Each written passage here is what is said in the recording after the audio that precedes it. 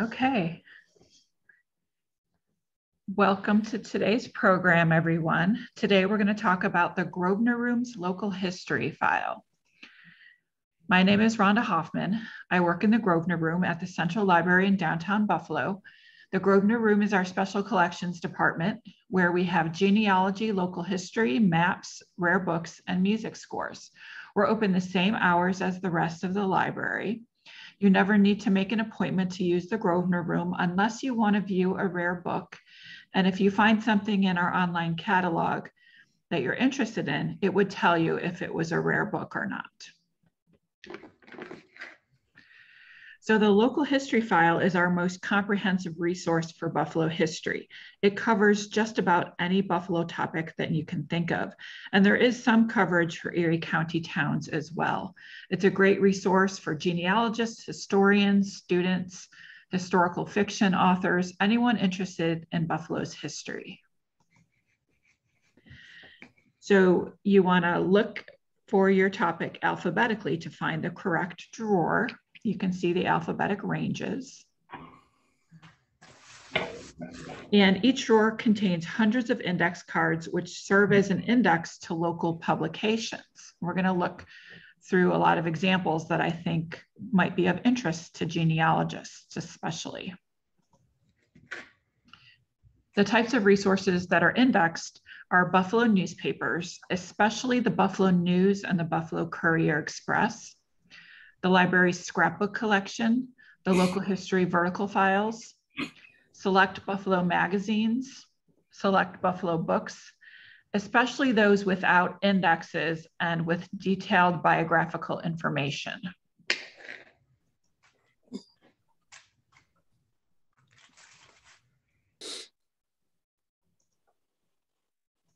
Just going to mute you guys here.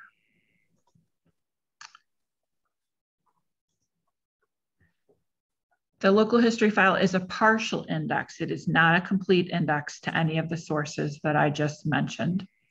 The heaviest time frame when indexing was from 1930 to 1982, but there are citations that go back to the late 1800s, and we still continue to index some things today. Today, we usually index maybe some major topics from the Buffalo News, and we also index some periodicals that aren't indexed elsewhere. For example, some of you might be familiar with Western New York Heritage Magazine. That's one of the things that we might index. The topics that were indexed varied according to the librarian who indexed things, what was deemed important to index at the time. So maybe what the library thought should be done, but also the historical values of the time. It also may be dependent on library staffing. So some years there might have been a higher amount of staff in the department where there was more indexing done, and sometimes there were staff shortages. For example, in 1977 and 1978, there was no indexing of the Buffalo News because they had staff shortages. The local history file arrangement is in alphabetical order, as I mentioned earlier. What you're looking for may be under a very specific topic alphabetically, or it may fall within a broader topic. So you're all probably wondering, how do I look up an ancestor? And that's usually where you would look specifically. So if you're looking for a name, first try alphabetically. So this is probably a more extreme example of something that we might have on an individual. This person is Dr. Frederick A. Cook. He was, he said that he was a polar explorer, and it came out that he might have been scamming people.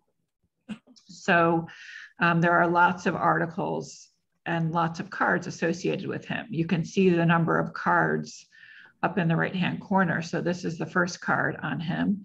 Here is the second card on him. And you can see we have around 10 cards on this person. So first we saw some articles and in newspapers, and now we're seeing some other examples, like this is an article in Western New York Heritage. Sometimes you'll see just some fact cards. Sometimes you'll see things that are in our vertical files.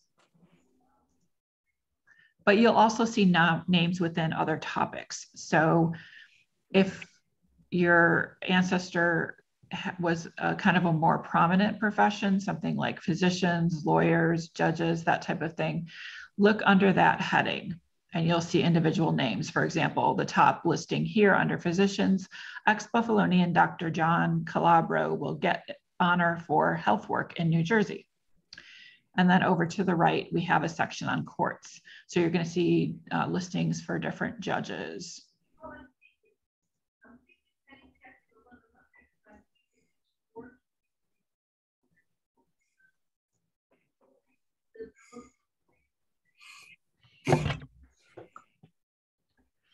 The local history file arrangement of broad topics goes from general entries for that topic to more specific. So say you're interested in churches, you're researching the church that your ancestor went to, there will be a general topic of church, and you'll see usually the word general, and then you'll see a number of listings. You can see this is the second card under general. And then it'll get down to denomination. So then there are cards associated with Baptists, and this is the General Baptist section. Then under each denomination, it will get more specific. So we'll see alphabetical by church. So if you're researching your church, you can see there's this article.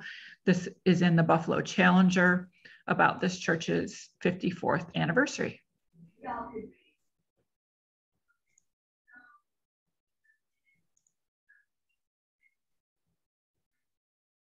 So you're probably wondering, what do the citations mean? Some are very easy to understand. For example, this one right here, Baptist Union, nearly 50 years old. You can see it lists the Courier Express, and then it's got the date, it's got the section, the page number, and even the column number. So if you've heard of this newspaper, that'll probably stand out to you right away. But then you might see things and you're like, what the heck is that? Usually when you see an R number with a colon, that usually means a scrapbook. But don't worry, because we like you to ask us questions. So just ask a librarian. We don't expect you to know what those things mean. So if you see something of interest, you're not sure what it is, just ask a librarian. A good topic to look under for genealogists is ethnic groups. So we have them often listed by whatever the ethnic group is in Buffalo. So Irish in Buffalo, or Poles in Buffalo, or like my example here, Germans in Buffalo. So here you can see many different citations. One that I think is particularly interesting is here's something on Buffalo neighborhood. So it says one of the most picturesque of the old neighborhoods of Buffalo is the Orchard, where German people settled. And then there's an article about German immigrants related to the Holland Land Company purchases. So once you're within the cards, how they're usually arranged within the cards is first you're going to see things in order by date, and those are usually newspapers and scrapbook listings. So you can see this first article here is from 1939, and then you would expect these other cards fall in that same time frame. If you find any newspaper listings, those newspapers are going to be on microfilm. If you see scrapbook listings, we have a scrapbook collection of about 400 different books, and there are newspaper clippings arranged by subject. So here's an example from the German article that I mentioned. This one tells about immigrants stopping by this lady's house when in early Buffalo, like the mid 1800s. So this lady lived all her life at 230 Mulberry Street. And it says their house was a stopping place for people who came from anywhere in Württemberg, which had been her father's home. The Gretzlers, which is her maiden name, would move up to the attic and let their guests have the beds below. Sometimes there would be half a dozen of them, looking rough and strange in their old country clothes. And then after you see all the newspaper citations and scrapbook citations, which would be in date order, then you're going to see some periodical listings. And this one is from, it talks about Buffalo's German colony in a periodical called Buffalo Saturday Night from the 1920s. And over here, it gives a call number. And if you've not visited the Grosvenor room, eventually you get used to where things are, but this is in our Buffalo collection. And this is a book. This is actually a periodical, New York Folklore, and there's an article about the Orchard, the neighborhood, the Orchard from the 1980s. And this is also in our Buffalo collection. It gives you the call number. If you're familiar with that collection, you can just go to the shelf and get that, or just come ask us for help. And then you might also see listings for items that have been photocopied and put in vertical files, which I'll talk about in just a second. So this is another article, that's within a book, and it's called The Bonds of Community, Buffalo's German Element from 1853 to 1871. So if you see something with a vertical file, that's in a vertical file, you'll see this red stamp that's very obvious on the card. And this is our collection of local history vertical files. They're in alphabetical order by topic. They're in locked cabinets, and we would hold on to either a photo ID or a library card while you're using the folder. These are the type of things that you might see. So this is some of those items about Germans. So we're seeing these are some different academic articles. For example, the fall of a German American community, Buffalo from 1914 to 1919. And then up at the top here, sometimes you will see more unique things, like this is someone's master's thesis, the German element in Buffalo and vicinity. So someone gave us a copy of her master's thesis. This is from our African Americans folder. Someone put together Black musicians in the 1900 census of Buffalo. So there's a list of names that someone decided to give us. Someone did a handwritten history of us for the NAACP in Buffalo. And then someone gave us a transcript of an interview with an African American person that we have in our file. Here's some other things from the African American folder, something on Doug's Dive. There's a little brochure from the Colored Social Center. And then here's a newspaper article from our microfilm. Under the clubs, we might have little club books. Some of the thicker books you'll find in our Buffalo collection, but if there are these little more pamphlet style items, you might find them in our vertical files. This is the Afternoon Study Club, and it lists the officers. If your ancestor spoke to one of the local clubs, we might have them listed in these brochures. You can see that there are various speakers and hostesses listed for this particular meeting. We'll also have see also cards, especially if it's a bigger topic. If librarians put things under different topics, this will give you a clue as to where to look for these other subtopics. So if you're interested in German clubs, it would tell you, the Buffalo German Press Association, you should look in the clubs section, or clubs German section, or maybe this must have been a prominent German. You would want to look directly under his name. Suspect me of anyone coming in here. What crime do you suspect me of? Are we really? Clubs is another great topic to look under. If you're not muted, could you mute yourself? Let me see if I can mute.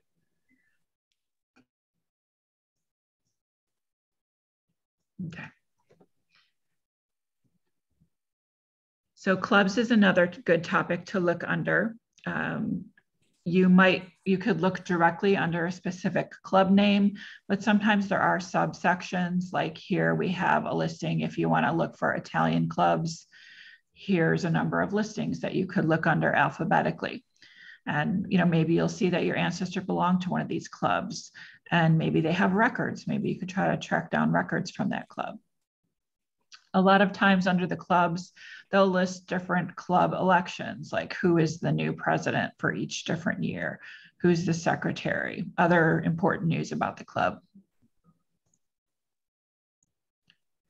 We do have a number associated with ethnic groups. Here you can see the Order of Scottish Clans, the Hebrew Social Club.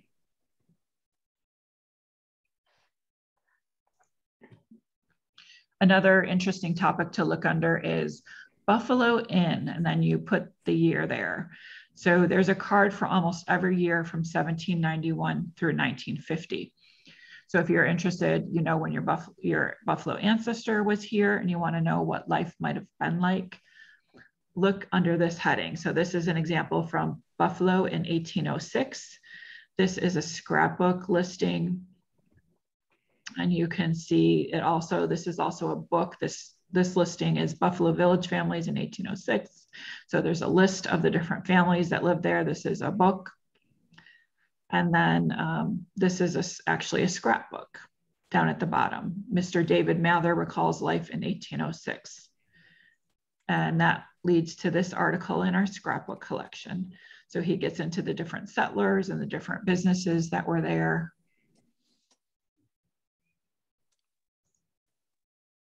You might also see images. The scrapbooks are great for images because even though we could get this article on microfilm, when it's on the microfilm, it's not in grayscale. The microfilm is not in grayscale or color. It's in straight black and white. So photographs don't often reproduce well on microfilm, but in the scrapbook, it's still black and white, but it's the paper version where you're going to see the shades of gray. So you're going to see better pictures in the scrapbooks. This one is from like a scene from Buffalo in the 1830s. Another topic of interest, cemeteries. So for you Western New York Genealogical Society people, sometimes we even index something from the Wings Journal. This one is, we had an article on the Howard Cemetery, which was a potter's field, and it's talking about, this is a place that people from Buffalo State Hospital were buried if they were unclaimed by their family members. So if you're wondering what happened, where did a certain cemetery go to, where did the bodies go to if the cemetery was moved, where did a certain cemetery used to be? This is a good category to look under. This is Franklin Square Cemetery. And it tells that this site is now covered by County Hall. And it also talks about War of 1812 soldiers being buried there. And then this tells about the bodies were moved to Forest Lawn Cemetery in November of 1851.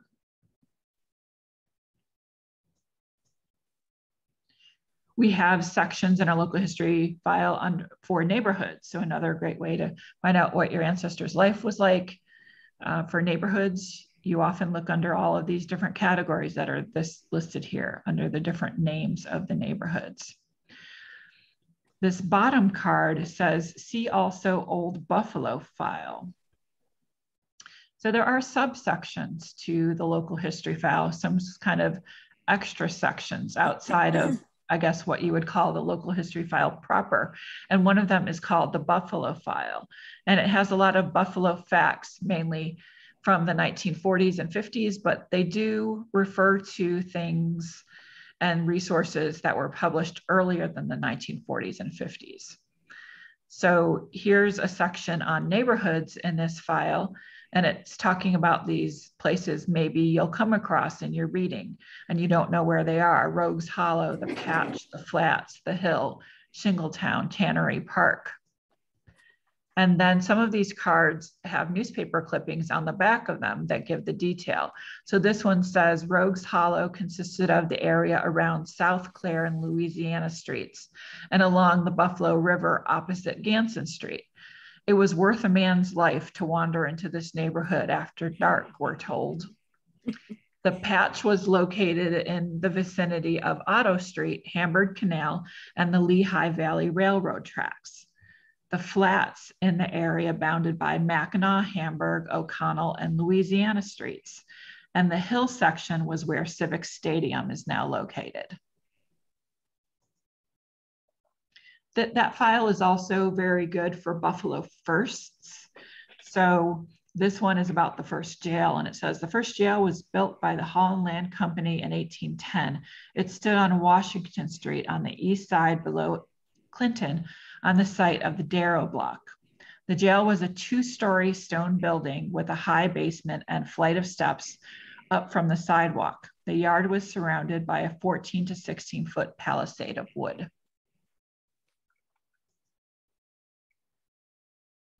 We also have a section on the local history file on homes. You can look up an address. You can also look up homes by name. So if it was a more famous residence, then you could look up by the family name, and there might be the home listed that way. This one is, this is on St. Louis Place, Little House on St. Louis Place. And when I looked at the scrapbook listing related to the little house on St. Louis Place, it's this tiny little house right here. It was built in 1833, and I learned that it was a home for a principal of the Buffalo Literary and Scientific Academy, that it was a convent for the Sisters of Charity, and it was also used as a morgue during the 1849 cholera epidemic. You want to look when you're looking up those home listing, even if it doesn't have your ancestor's address, if it's an address right nearby, you never know, there could be pictures of the neighborhood. So you could see an area where your ancestor lived depicted for a nearby location. We have a section on businesses. So you want to look by the business name. Sometimes things might be under a general category. Say, for example, we have restaurants category, and then there'll be alphabetical listings by restaurants. There's lots and lots and lots of topics. There's no way I could cover everything. There's about 300,000 citations on 100,000 cards in the local history file. So lots of other topics you might want to look under, like schools and charities and accidents and fires and strikes and war, housing projects, apartments, buildings, architecture, cost of living, settlement, streets. I mentioned about the Buffalo file earlier, and there are a few other separate sections that are in that big card catalog, and one of them is called the business file. Though we have businesses in the local history file, this is on the back of the card catalog, and for a certain time frame they kept a separate business file, and it's mainly from 1950 to 1982, where you just look alphabetically by a business name, and then it will give you a citation. This cited the Buffalo News and Buffalo Courier Express. We also have something called the Famous Visitors File. It mainly covers, say, 1870 to 1970. And it covers, you don't have to be very famous to be in this. It's most representative of theater, Buffalo theater. But you might also see other types of performances listed in there, such as musicians, vaudeville, magicians, and speakers. Here are some example cards. So you could look, if your ancestor was in the theater or some type of performer, you could look alphabetical by their name, and then you'll see some different performances and what those dates were. It tells the theater name. So this was the Star Theater. And then you can also, if you're curious about a particular play, was this performed here? You can look alphabetically by the title of the piece. So this is called Home Again, and it was the Marx Brothers, was here in 1915. And usually if something is listed in here, it means that we have the theater program for that item. We have thousands of theater programs in our collection. These are kept on a floor that's not open to the public. So if you see something in that file, ask a librarian and we could check to see if we have the theater program.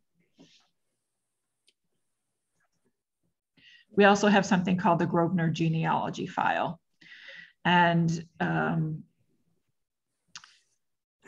it lists different family histories, it lists different local history books.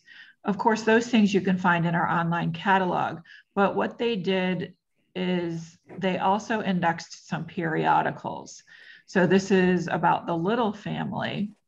It says, you can see this is a particular periodical, and it tells you the page number that are in these different periodicals, or sometimes it might be like a reference set, and the librarians could help you find them. And then it listed sometimes records that were transcribed in different works. So this is, you can look by location, and then it says extracts from records of the plantation of Smithfield, now Litchfield, Maine. And it tells you it's in this particular periodical that's listed, and we could retrieve that for you. The last thing that I'll mention is our picture file.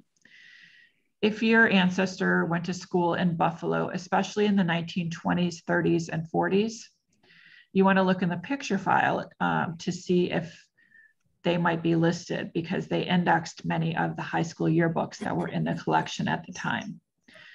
So you can see here, Irene here was a senior in 1932 in at Fosdick Maston High School, page 43. There are also other types of images. So if you're looking for an image, maybe for your local history book or genealogy book that you're writing, you can look by different topics. So we have a heading under orphanages, German Roman Catholic Orphan Asylum. The library, besides the scrapbooks, the library used to use this old-fashioned call number system. So the librarians could figure out what these stand for, and then we could look in our catalog to see if we still have the item. It's possible occasionally that we might not have one of these things that's cited, but most of the time we still have the items that were cited in this picture file. And that's everything. Let me stop the presentation. Let me stop the recording.